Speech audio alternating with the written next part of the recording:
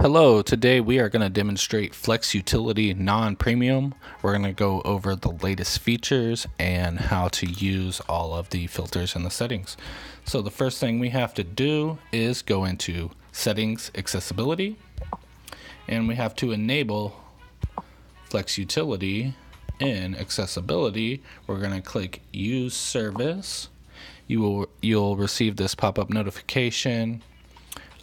These are the permissions that the app needs in order to run, in order to determine what's on the screen, and in order to refresh and swipe. So we're going to enable that. And we're going to go back to the main screen of Flex Utility. The first thing we have here is hide buttons. And what this will do is when the buttons are on your screen, you can check the box and it will hide the buttons. When this box is checked, the buttons will not show at all. So if you want the buttons to show, you have to uncheck the box. Okay, gonna close that out. And then we have our filters here in the set mode category. We have station code filter and hours filter. Let's check out how to use those. First, we're gonna go to enter station code. We're gonna click on that. And you can see the description is enter station code example UOR1. So UOR1 is for Prime Now blocks in Portland, Oregon. And so let's say if I only wanted Prime Now blocks at this particular station, I'd enter UOR1. And you notice the capitals. That is how it appears on the app. So you want to enter your station codes as they appear on your app. And then, so let's say, so we've got Prime Now. Let's say I also want logistics blocks. So I'd enter DPD1, capitalized as it appears on the app. So with this, we have UOR1 with a comma. That's the first value. The second is DPD1. So we will only accept blocks with these station codes, meaning I'll only get Prime Now and logistics because those are the station codes for those stations. I won't get any other kind of block that has a different station code. So I won't get restaurants because I didn't put it in my filter. I'm only going to get these two, which are the two I want. Got it? We're going to set OK. Saved. You can see the pop-up said saved. And if you click here, it will refresh the view. So your mode will say view refreshed, mode get blank hour blocks with UOR1 and DPD1. That's exactly what we want. We only want those two station codes. Okay. So, well, let's say I only want 3 and 4 hour blocks. Let's go ahead and go to the hours filter. Let's enter 3 and 4. First, we've got 3 and 4. So the app will only accept blocks with station codes that I've entered, and with the hours filter, it's only going to accept 3 and 4 hour blocks. Not 2 hour, not 1. It'll also accept 3.5 and 4.5 because half hours are always included. So by entering 3 and 4, I'll only get 3.5 hour blocks, 3 hour blocks, 4.5 hour blocks, 4 hour blocks. Got it? Okay. Let's go ahead and refresh the view again. And now you can see that mode right here says mode get 3 4 hour blocks with UOR1 DPD1. That's exactly what we want. We only want those kinds of blocks. We've set up our filters. The app is going to make sure we only get those kind of blocks. Perfecto. Okay. Let's look at the other settings right quick. We have block alert. And now what is this? Alert sound. Get alert sound when blocks appear. What that does is when a block shows up on the app that match your station code filter, it will play a sound. let's enable that. And block log. Block log will say block information to a log. So it's anytime a block shows up on the app that matches your station code filter, it will save all of the information about that block to a log, which is located here when you click block log. The first entry is an example: time, hours, pay, block type, time seen.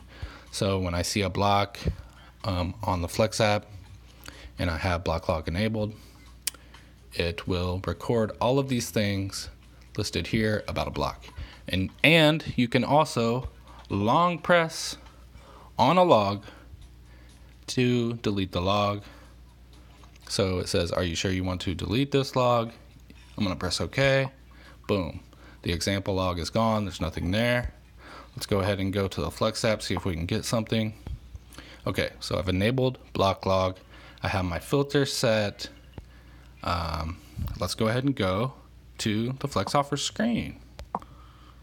Okay, so as you can see, I'm on the Amazon Flex offer screen and my buttons have shown up. As you can see, I press tap and it refreshes, and every time I press tap, it refreshes and swipes. Okay, so it's swiping. You can see when the refresh button, sometimes it goes dark. That's a swipe, but it's swiping every time. You just gotta trust me on that. And what the blocks button is doing is it's checking our filters. It's checking the screen. It's checking here on the screen where blocks show up. And it's saying, is there a block in that area that matches the filters, the station code and the hours filter? If so, the blocks button is going to click on that block.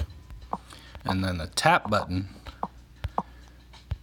after you click on a block, the tap button will immediately swipe to accept the block. And because we set filters, we already know that the block that we clicked on is the type of block that we want, because we set filters up to ensure that the blocks button only accepts the blocks that we want, right? Okay, but you have to actually tap the buttons, right? So let's say I really want to get a block right now. You tap the buttons really fast. You tap them rapidly. You don't have to strain yourself, you know what I mean. just tap them. And what I really like about this is it's much easier to rapidly tap using your thumbs.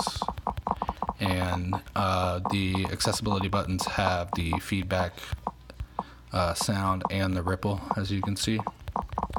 Okay, so we're trying to get a block right now, but unfortunately nothing is showing up. And remember, we set our filters to accept Prime Now and Logistics blocks. So if either one of those were to pop up, the blocks button would grab it, and the tap button would swipe it. If say a restaurant block were to pop up, it wouldn't have the right station code because I didn't put that in the filter, so it wouldn't even mess with that block. It would just ignore it, right? Okay, so now let's say we want to close the buttons. They're in the way.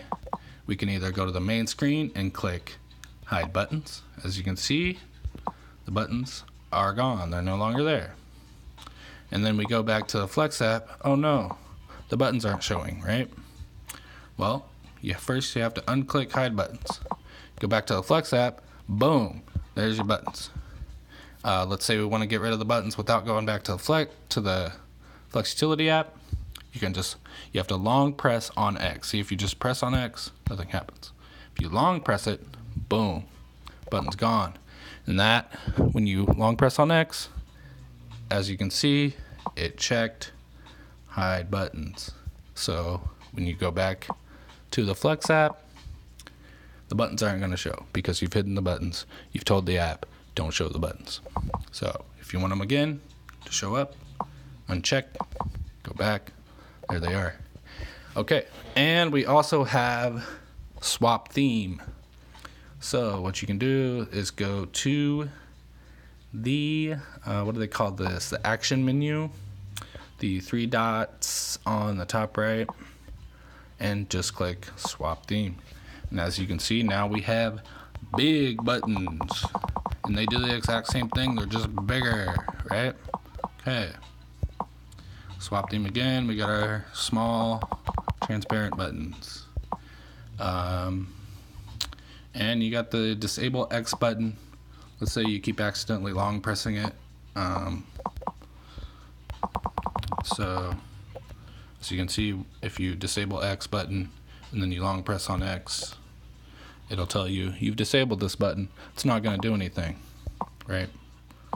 Okay, so I'm pretty sure we've went over all the newest features. I hope everything made sense. Of course, if you have any questions, you can go to the action menu and select submit feedback, which will take you to the Google Plus community we have there. We've been receiving lots of great feedback there. I encourage you to join us. And I hope this clears everything up. I hope you enjoy using this app. And I really appreciate all the feedback we've received so far. And if you've got any ideas for features, you know, a lot of these features you see right now have been suggested by the community. The app is very different from when it first started. It's definitely way better. I'm working right now on the version that has one button to do all the things that we've just explained. I'm in the process of rewriting the premium version. So this version you just saw demonstrated is the non-premium version, which will always remain free. The premium version will have an initial charge. Appreciate you. Thanks for watching, and good luck catching blocks out there. I hope this app helps you. Peace out.